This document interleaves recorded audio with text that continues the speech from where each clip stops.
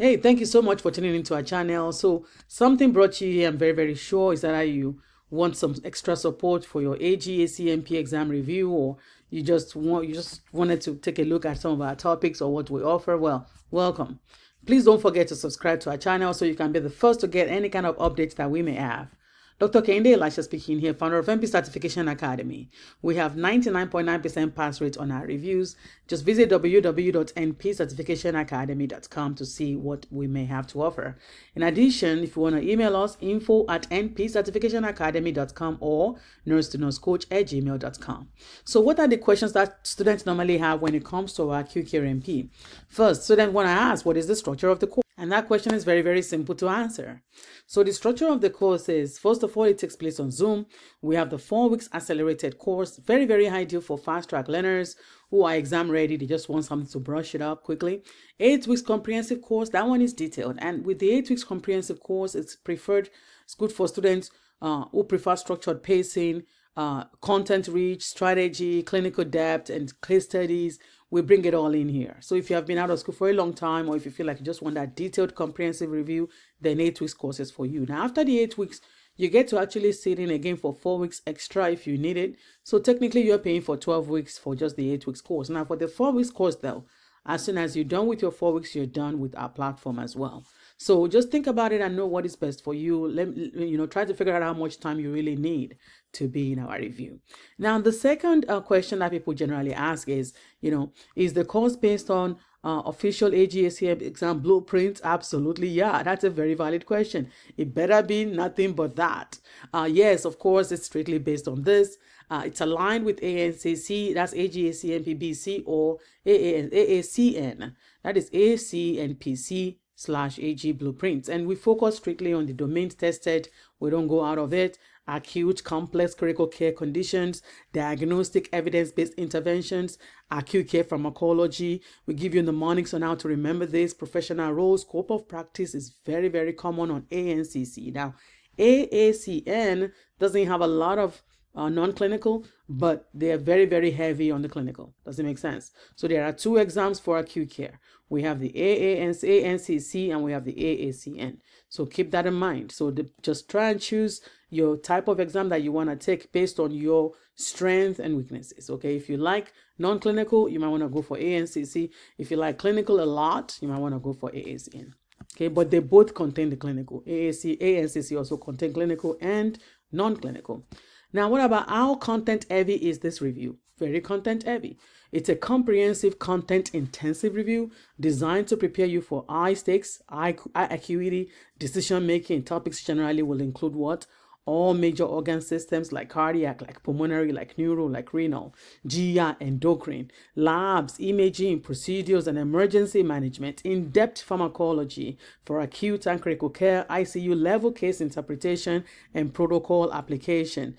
And of course, the fourth question that people generally ask is, what kind of test-taking strategies are included? Well, that's very straightforward.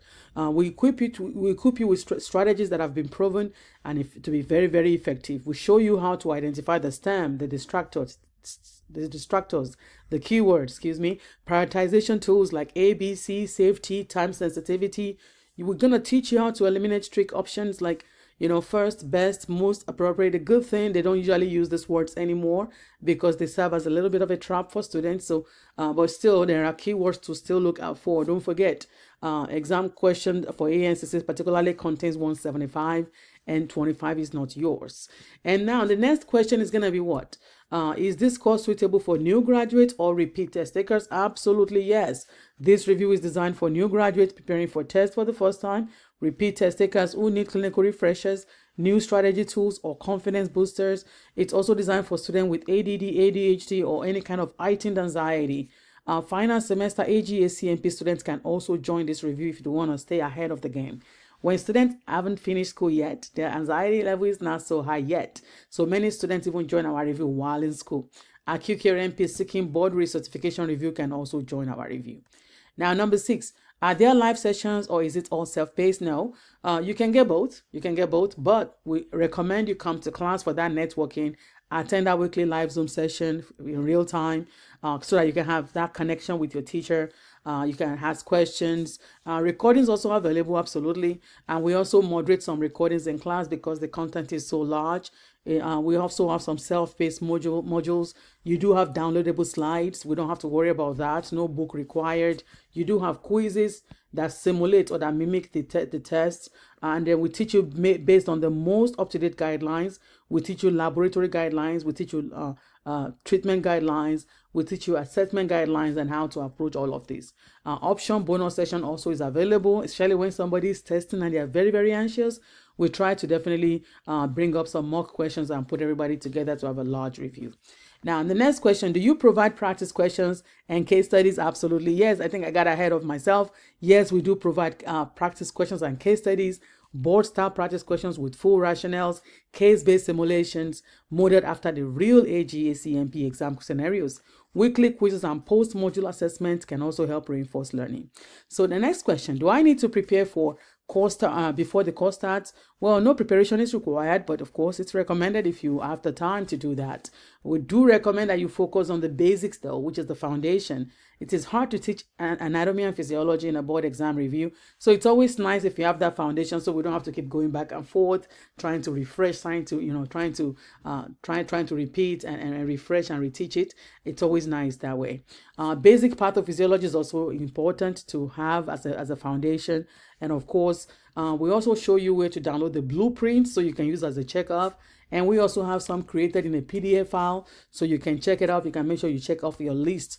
Every domain you have to do well on. You cannot pass one domain and not pass the other domain.